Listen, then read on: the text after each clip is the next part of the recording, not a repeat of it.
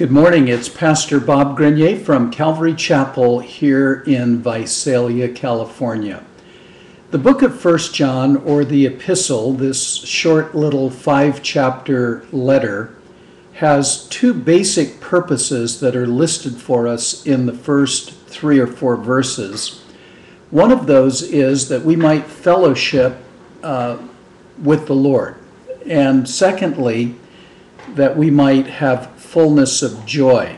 And so as John introduces his letter, speaking about the eternal nature of Jesus Christ and his wanting to declare to us what he and the other apostles had seen, heard, looked upon, and handled, he said, "We're declaring this to you that you might have fellowship with us. And truly, our fellowship is with the Father and with his Son, Jesus Christ." So as we go through the letter of 1 John, I think it would be very helpful in our personal walks with Christ and your personal walk with Christ to keep in mind that this is actually the primary purpose of God in our lives, that we would have fellowship with the Father. And that word fellowship means to commune, to share, to contribute, to partake in, to participate in. It speaks of intimacy. It's a sharing together. And then the second purpose that he states is that our joy would be full, the fullness of joy.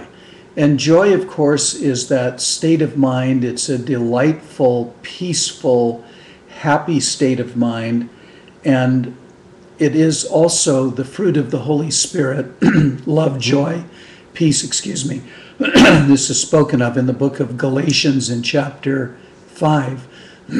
But one of the purposes of this letter is that state of happiness, that joyful, delightful state, we would have the fullness of joy. So we ought to anticipate as we study through 1 John that our fellowship with the Lord is going to grow and that our joy in Christ is going to grow as well.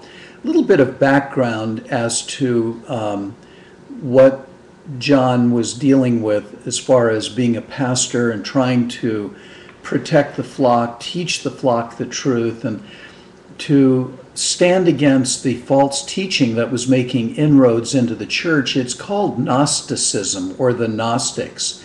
And they believed a number of things. Let me just list them to you very quickly. We'll go over them each week over the next 5 or 6 weeks. But one of the things they taught was that knowledge, knowing something, was more important than virtue or how you acted. So in other words, they separated the two. And it was okay with them as far as they were concerned to know things, but it didn't really matter how you lived.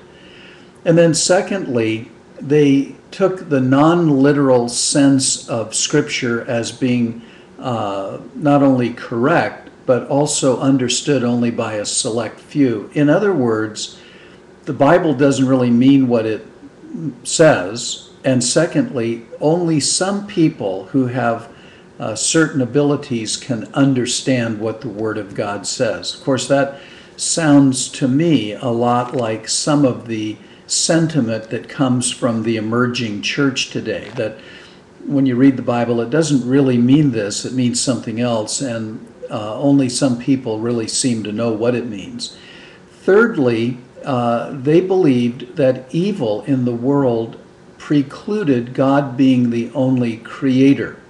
So they couldn't put together the fact that God is the creator, but somehow there was evil in the world, and they were mixed up about that. We'll talk more about that point also in the days to come. And then they believed that the incarnation was incredible because in their mind, God could not unite himself with anything material like a human body. They just couldn't put those two together. Thus, they didn't believe that the man, Jesus Christ, was in fact God. And then, this will be astounding to you, they believed that there was no such thing as the resurrection of the flesh. Therefore, they denied the resurrection of Christ. They denied that Jesus Christ was God. They also believed that it didn't matter how you acted, it only was important what you knew. So they had very, very low ethical standards. So what John does throughout this letter is he emphasizes the reality of the incarnation, that God really did become flesh.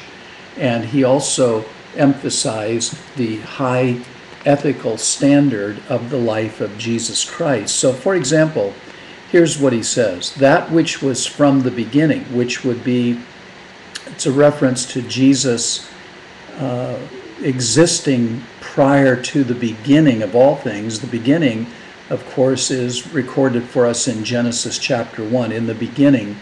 And so before the beginning, there was nothing except God, the Father, the Son, and the Holy Spirit. So when it says that which was from the beginning, the word was there means was already in existence. So Christ was already in existence before the beginning. And before the beginning, there was nothing but God, which would make Jesus Christ God. So that's astounding. Just that statement is astounding. And I look forward to going through 1 John with you. I look forward to my own fellowship with the Lord growing, and I look forward to having and experiencing more of the fullness of joy. And I pray those things will happen in your life as well. May God richly bless you. Bye-bye.